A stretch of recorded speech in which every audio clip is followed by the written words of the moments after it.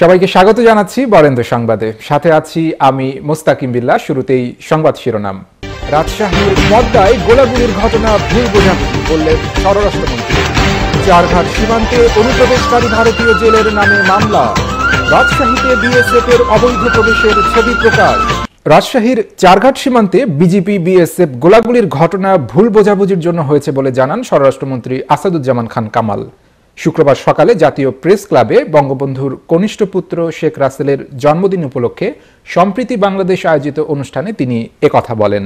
স্বরাষ্ট্রমন্ত্রী সাংবাদিকদের বলেন, বিজিবি ও বিএসএফ ডিজি পর্যায়ে বৈঠকে এই ভুল বোঝাবুঝির অবসান হবে। ইলিশ ধরার নিষিদ্ধ সময়ে মৎস্য অধিদপ্তর নিয়মিত অভিযানে গেলে বাংলাদেশের সীমানায় ভারতীয় জেলে আটক হয়। এ সময় অনাকাঙ্ক্ষিত এ গোলাগুলির ঘটনা ঘটে। একটা নৌকা করে কিছু সংখ্যক জেলে মাছ ধরছিল, তাদের চ্যালেঞ্জ করলে তার জানা গেল তারা ভারতীয় জেলে। বিএসএফ এর লোকজন যাওয়ার সময় তারা ফ্ল্যাগ মিটিংয়ের অপেক্ষা না করে তারা জোর করে চলে যাচ্ছিল। সেই সময় এই গোলাগুলির ঘটনাটি ঘটে, উভয় পক্ষেই গোলাগুলি ঘটনা ঘটে এবং এতে একজন ভারতীয় বিএসএফ এর সদস্য ইন্তেকাল করে। বিজিবির মহাপরিচালক এবং বিএসএফ এর প্রধান নির্বাহী কর্মকর্তার সঙ্গে আলাপ আলোচনা চলছে। দুইজনের আলাপের মাধ্যমে একটা সুরাহা হবে। বৃহস্পতিবার বেলা 11টার দিকে রাজশাহীর চারঘাট উপজেলা সদরের বালুঘাট এলাকায় পদ্মা ও তার শাখা বড়াল নদীর মোহনায় এই গোলাগুলির ঘটনা ঘটে। যেটা হচ্ছিল আমি যেটা বলেছিলাম যে তারা হঠাৎ করেই যেহেতু এখানে চলে আসে, তাদেরকে যখন বলা হয়েছিল যে এটা আমরা আনুষ্ঠানিকভাবে পতাকা বৈঠকের মাধ্যমে আপনাদেরকে হস্তান্তর করব, হ্যাঁ, অতএব আপনারা দয়া করে একটু অপেক্ষা করেন, আমাদের অফিসার আসবে। এটা শোনার পরেই তারা হয়তো ভীত সন্ত্রস্ত হয়ে সম্ভবত আতঙ্কিত হোক আর যে কারণে হোক তারা তাদের জেলেকে ছিনিয়ে নেওয়ার জন্য চেষ্টা করে। প্রথমে তাকে মারধর করে আমাদের সামনে, আমাদের সদস্যদের সামনে। আমরা তখন বাধা দেওয়ার চেষ্টা করি যে আমরা কখনো ভারতীয় নাগরিকদের কখনো নির্যাতন করি না, আত্মনির্ভর করি না। এখন ওরা যদি গায়ে হাত দিয়ে পরে ব্যাপারটা হবে এমন হতে পারে যে সবাই বলবে যেটা আমরা করেছি। তো আমরা তাকে বলেছি ওয়েট করেন, আমাদের লোককে অলরেডি ইনফর্ম, এটা জানানো হয়েছে উপরে, এটা নিয়মতান্ত্রিকভাবে পতাকা বৈঠকের মাধ্যমে যেভাবে রুলস আছে সেভাবে যাবে। তখন তারা হয়তো, এবং তারা টোটালি অপ্রস্তুতভাবে আসছিল, তাদের ইউনিফর্মের যেটা বিষয়গুলো, এগুলো কিছু আরও বিষয়গুলো আছে। তারা তখন হঠাৎ করে তারা প্রস্থান করার চেষ্টা করে, তখন তারা গুলি বর্ষণ করলেই আমাদের লোকজন তখন অ্যাকচুয়ালি ওখানে আমাদের সাথে ফিশারির বেসামরিক লোকজনও ছিল, অসামরিক লোকজনও ছিল, তারা কিছুটা বিচলিত হয়ে তারা পড়ে যায় এবং আমাদের লোকজনও বিভিন্ন পজিশন নিয়ে আত্মরক্ষার ক্ষেত্রে তাদের বিরুদ্ধেও গুলি বর্ষণ করে। রাজশাহীর পদ্মা নদীর বাংলাদেশ সীমান্তের মধ্যে এসে ইলিশ ধরার সময় ভারতীয় জেলেকে আটক করাকে কেন্দ্র করে বিজিবি বিএসএফ এর গোলাগুলিতে এক বিএসএফ জওয়ান নিহত হয়েছেন। এ ঘটনার পরপরই ঘণ্টাব্যাপী পতাকা বৈঠকে বসে বিজিবি ও বিএসএফ। স্বরাষ্ট্রমন্ত্রী বলেন, আমি এ তথ্য জানতে পেরেছি বিজিবির মাধ্যমে। এ সময় কয়েকজনকে আটক করলে তার মধ্যে একজন বিএসএফ জওয়ানও ছিল। তাকে পতাকা বৈঠকের মাধ্যমে হস্তান্তর করার কথা জানালে তারা পালানোর চেষ্টা করে এবং ওপেন ফায়ার করে। তখন আমাদের সীমান্তরক্ষী বাহিনীও পাল্টা গুলি ছুড়লে তাতে অনাকাঙ্ক্ষিতভাবে এক বিএসএফ জওয়ান নিহত হয়। অবৈধভাবে অনুপ্রবেশ সহ দুটি ধারায় মামলা দায়ের করেছে বিজিপি। অপর মামলায় বাংলাদেশ সীমানায় ঢুকে নিষিদ্ধ সময়ে কারেন্ট জাল দিয়ে মা ইলিশ শিকারের অভিযোগ আনা হয়েছে। আটককৃত ভারতীয় নাগরিকের নাম প্রণব মণ্ডল। তিনি ভারতের মুর্শিদাবাদ জেলার জলঙ্গি থানার সাহেবনগর ছিরাচর এলাকার বসন্ত মণ্ডলের ছেলে।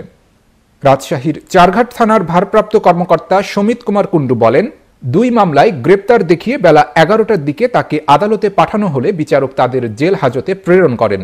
ভারপ্রাপ্ত কর্মকর্তা বলেন, border guard Bangladesh BGB Charghat ও বিওপির বর্ডার আউটপোস্ট হাবিলদার হুমায়ুন কবির বাদী হয়ে ভারতীয় জেলে প্রণব মণ্ডলের বিরুদ্ধে এই মামলা দায়ের করেছেন। এর আগে জিজ্ঞাসাবাদ শেষে বৃহস্পতিবার রাতেই তাকে চারঘাট থানায় হস্তান্তর করে বিজিবি। বৃহস্পতিবার রাতে রাজশাহী বিজিবি 1 ব্যাটালিয়নের অধিনায়ক লেফটেন্যান্ট কর্নেল ফেরদৌস জিয়াউদ্দিন মাহমুদ জানান, সীমান্তের শূন্যরেখা অতিক্রম করে অবৈধভাবে 600 থেকে 650 গজ বাংলাদেশের অভ্যন্তরে অনুপ্রবেশ করেছিল বিএসএফ। রাজশাহীর চারঘাট সীমান্তে বর্ডার গার্ড বাংলাদেশ বিজিবি ও ভারতীয় সীমান্তরক্ষী বাহিনী বিএসএফ এর মধ্যে গোলাগুলির ঘটনায় এক বিএসএফ সদস্য নিহত হয়েছেন। বৃহস্পতিবার সকালে বেআইনিভাবে পদ্মা নদীতে ভারতীয় জেলেদের ইলিশ শিকারকে কেন্দ্র করে এ ঘটনা ঘটে। এ ঘটনার পর পুরো ঘটনার বিবরণ দিয়ে বিবৃতি দিয়েছে বিজিবি। একই সঙ্গে বিএসএফ এর বাংলাদেশে প্রবেশের দুইটি ছবিও প্রকাশ করেছে। বিএসএফ এর ছবিটি দিয়ে বিজিবি বলেছে, ওই স্পিডবোট দিয়ে রাজশাহীর চারঘাট এলাকায় পদ্মা নদীতে ভারত বাংলাদেশ সীমান্ত লাইন থেকে প্রায় 650 গজ বাংলাদেশের ভেতরে চলে আসেন বিএসএফ সদস্যরা। ওই জেলেকে নিয়ে তখন বিএসএফ এরা এসে বলেন যে এই জেলে ইন্ডিয়ান জেলের আপনারা ধরলেন কেন? আমাদের বিডিআররা বলে যে জেলে জাল সহ ধরেছি ইলিশ মাছ মারার সময় আমরা বুঝতে পারি না যে এটা বাংলাদেশের না ইন্ডিয়ার। ধরেছি যখন নিয়ে এসেছি, আপনাদের লোক যদি হয় তাহলে আমরা উপরে জানিয়েছি আপনারা থামেন, আমাদের সাহারারা আসুক, তারপরে আপনারা পতাকা মিটিং করে নিয়ে যান, তাহলে ওনাদের সাথে কথাবার্তা বলে তাকে নিয়ে যান। তখন বিএসএফ বলে যে না, আমার সময় নাই, তোরা ধরে নিয়ে আসছিস, তোরা যে ওখানে বাংলাদেশ থেকে ইন্ডিয়াতে যে পৌঁছিয়ে দিয়ে আসবি। এইভাবে যখন ভাষা ব্যবহার করে তখন আমাদের বিডিআররা বলে যে স্যার আপনি উত্তেজিত হবেন না, থামেন, আমি চেয়ার দিচ্ছি, আপনি বসেন, আমার সারেরা আসুক, তার আবার আপনি কথাবার্তা বলে আপনার জাল এবং জেলেকে নিয়ে যান।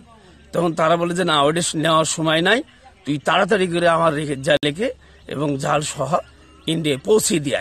তখন আমার বিডিআররা বলে যে না, এই ভাষা আপনি এভাবে কথাবার্তা বলেন না, আমার সার আসছে, আসার পর আপনি। তখন কি করে, জোর করে ওই দুইজনের মাঝখানে জেলে ছিল, বিএসএফ এবং বিডিআরের মাঝখানে জেলে ছিল, তখন জেলেকে জোর করে মারধর আরম্ভ করে। তখন আমার বিডিআররা নিষেধ করে যে আপনি মারবেন না। তখন বিডিআর উপরেও মানে চড়াও হয় যে আপনি ধরবেন না। ধরে বিডিআরকে ধাক্কা দিয়ে আপনার ওই জেলেকে নিয়ে যাওয়ার চেষ্টা করে জোরপূর্বক। তখন বিডিআর বাধা দিলে ওনারা কি করে, ওই জেলেকে থুয়েই বোর্ডের উপর উঠে বোর্ড স্টার্ট দিয়ে শুয়েই তখন গুলাগুলি শুরু করে, যে বিডিআরদের উপরে আক্রমণাত্মক ফাঁকা ফায়ার করে। তারপরেই তখন বিডিআররাও ফাঁকা ফায়ার শুরু করে। এইভাবে যখন দুইজন গোলাগুলি শুরু হয় তখন আমরা পাবলিকরা দৌড়ে সরে আসি। এই হচ্ছে ঘটনা। ওই ছবির ডানে চেক শার্ট পরা বাংলাদেশি মৎস্য কর্মকর্তাকে দেখা যাচ্ছে। এছাড়া ভারতীয় গণমাধ্যমও তাদের ছবি প্রকাশ করেন। প্রথমে আসি, ওপর থেকে বোট আসছিল, আসার পরে বিডারে প্রথমে আসি গালাগালি করে, তারপরে ধরেন যে এরা বোট ঘুরালি আবার চলতে লাগে, এরা ডাকে যে আসেন একটা মীমাংসা করি, পরে মীমাংসাতে বসেনি, তারপরে ধরেন গুলাগুলি শুরু হয়েছে। ওরাই আগে ফায়ার করেছে বিএসএফ, তারপরে বিডিআর পরবর্তী গুলি করেছে।